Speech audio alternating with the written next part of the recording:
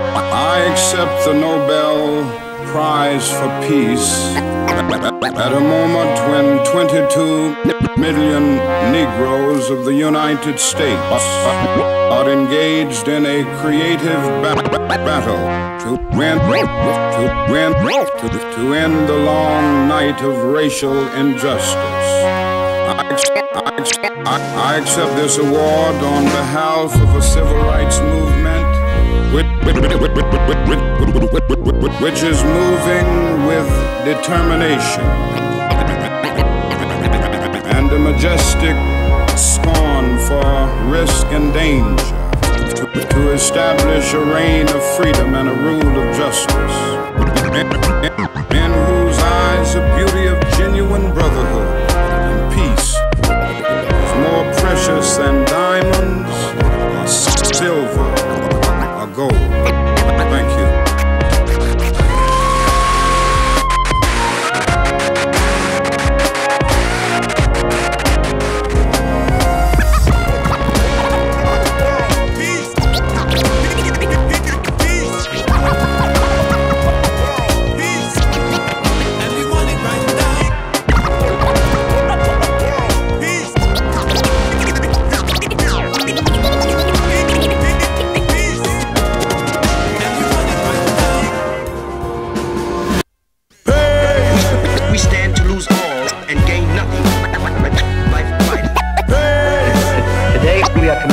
To a worldwide struggle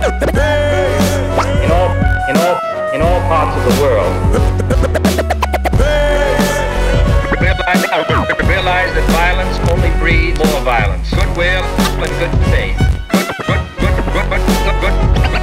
Goodwill and good faith are most important now.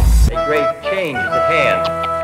And our task, our obligation is to make that revolution, that change, peaceful and constructive for all.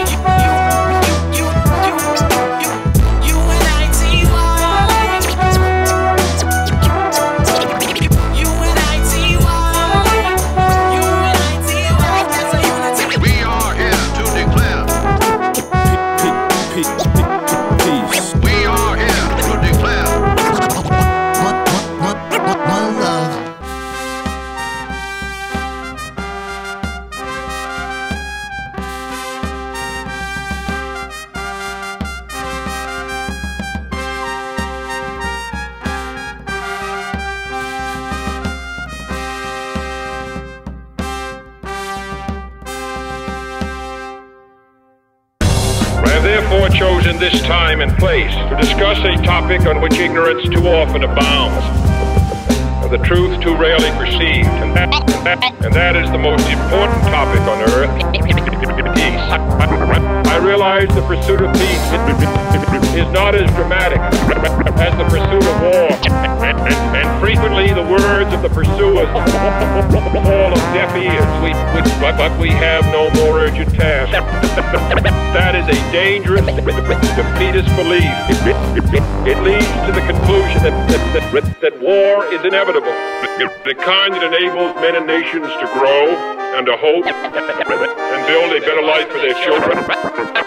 Not merely peace for Americans, but peace for all men and women. Peace in all time. Why is it that countries which we call strong, why is it that countries which we call strong